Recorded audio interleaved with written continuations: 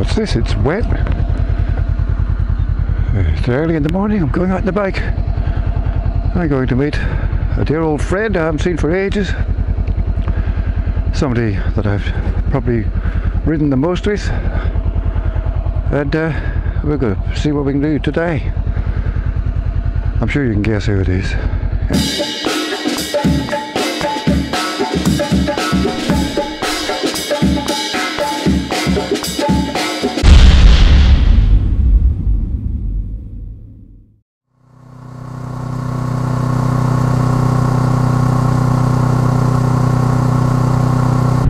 She's a bit murky. That should fine up though.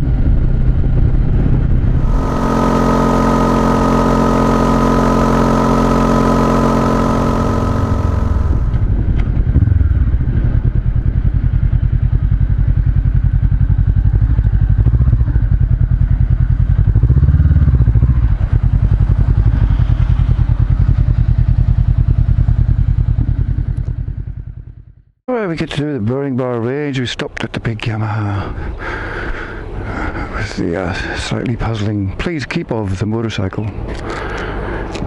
Keep what of the motorcycle? Which bit can you keep? Anyway, I suspect there's a missing F, which is quite often a thing.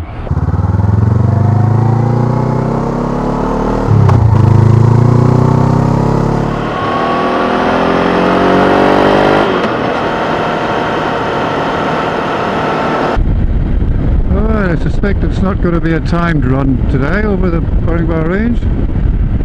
Something, if you've watched me long enough, you know I do, is I like to time from one end to the other from a particular marker. And I think I started off, when I started riding, it was about 11 minutes. I got it down to about 8 minutes, I think. Oh yeah, it's not going to be a fast one today. Look at that. Slippery road, fog.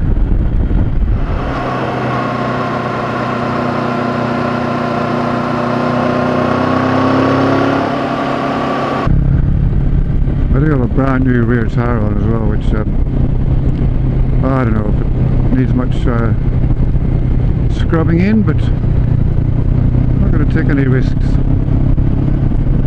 be interesting to see what a steady ride does end up time-wise. So we came through it just before 8 o'clock.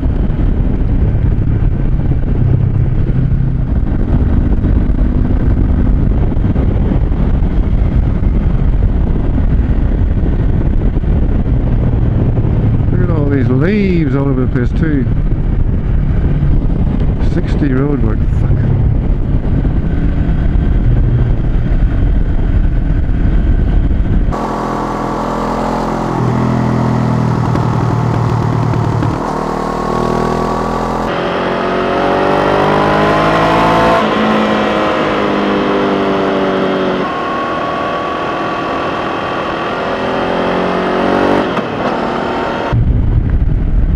About the second last time I came through here, I think, just randomly riding along, and somewhere near here a V-Strom went past the other direction. That was Mr. Rose Adventure, just totally randomly. It was him. He stopped and called me up straight away. We got together, had a bit of a ride that day. That was so funny. But there's actually been a couple of times we've just randomly bumped into each other. Now, you know, we live a couple of hours from each other, really. It's, yeah, it's not very likely to happen. But it does.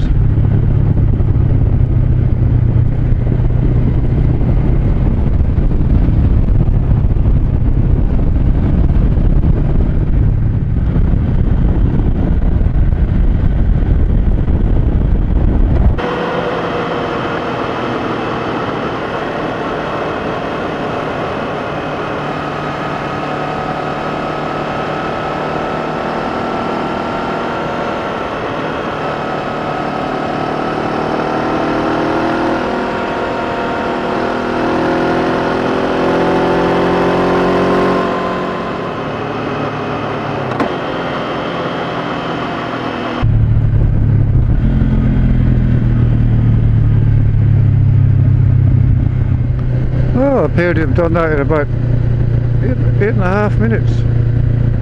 I think I just broke the 8 minutes last time. So yeah, only half a minute slower, taking it easy in the wet. So I guess the real secret, apart from doing the corners well, which is why I do it, I don't do it to speed. I allow myself to go 10 over if anything, but I do it so that I'm faster in the corners, you know, which requires good practice, good cornering technique. So even though I was hardly doing that in the wet this time, at least it must have been reasonable.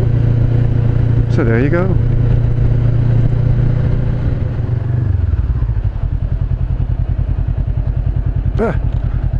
Talking of Mr. Odd Adventure. Oh god, he's on the DR.